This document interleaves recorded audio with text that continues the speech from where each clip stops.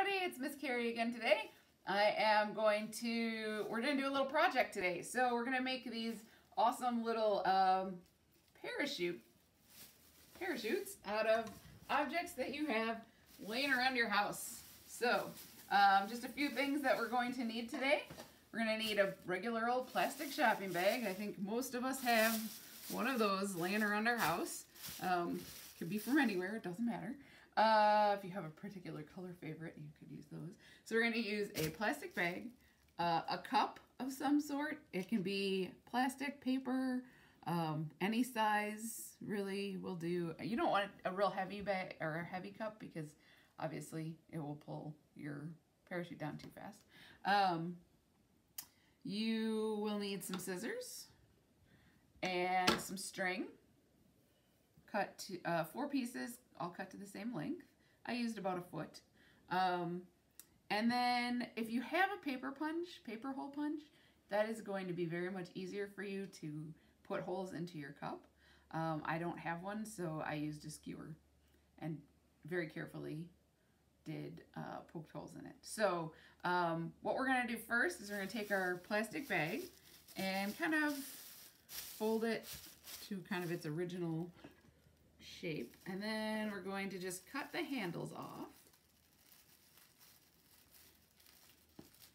just straight across so you have a square at the bottom, just like that. You can recycle those. So what we want is we want 4 holes in our bag near the opening. So what I've done is I've kind of tried to get them across from each other, so on the edges. So these are right across from each other. I'm going to take my scissors and about an inch and a half up from the edge, I'm just going to make a tiny little snip. I'm going to do that on both sides. Just a little snip. And then we're going to go to the other sides and kind of measure by doing opposite corners.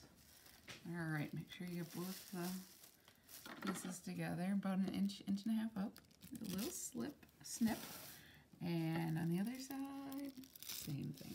All right, so our bag is all ready to go with 4 little holes. One on each side of the bag. There's the other one. So we've got our holes here. We are ready to add the basket to the bag. So what I've done with my cup and string, my string is actually more like a cotton yarn. So it's a little thick. I've got a yarn needle that I'm just going to thread the yarn through.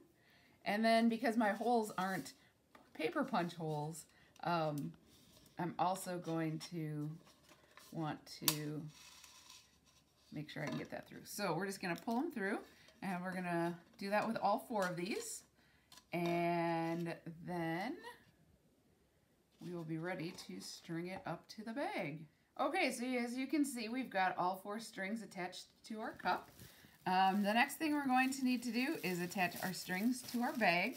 So we want to find one of the holes that we have cut into our bag, and we're going to, the string cooperates, we're going to just put one of our string pieces in one side, and I've got them so half of the string is in and half is on the other side. So what we're going to do is we're going to put them together, and I'm just going to tie a little knot right at the top, tie those 2 pieces of the same string together.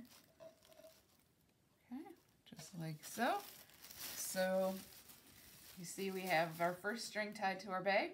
I'm going to continue and tie the rest of these onto our bag, and we'll see what we get. All right, so I've tied the rest of my strings to my bag, and this is what we should have. Something that looks something like this. You can make this your own by doing a different length of string, by hanging something different, like a different style of cup or a size of cup. You can use a different type of bag if you would like. You could try using a sandwich bag or like a bigger Ziploc bag or something like that if you'd like to try something different, or go really big and use a garbage bag. You could try all sorts of things with this. There's no right or wrong way to make these. I mean, as far as, you know, use your imaginations, and you could color your bag if you want to. If you have some permanent markers, you can always ask about using permanent markers first. But you could use those if you have permission to do so. So let's just give this a try, see if it works. All right, we're gonna throw it up super high. Woo! And there it is. We've made our own DIY parachute. So we've decided to come outside and try our parachute out here. I brought Supergirl with me. She's gonna ride in our basket today. So let's give this a good throw. You might have to wad it up a little. Let's try wad it up a little bit. See what we can do here. Woohoo! Uh-oh, she didn't have a very good landing, unfortunately. But this seems to work pretty well. This is a great activity to do outside. Get you outside and get you moving. So enjoy your parachutes. If you would like to share them with the library, we would love to see pictures or videos of you playing with your parachutes. That would make us super happy. So enjoy your parachutes and have a great day, kids.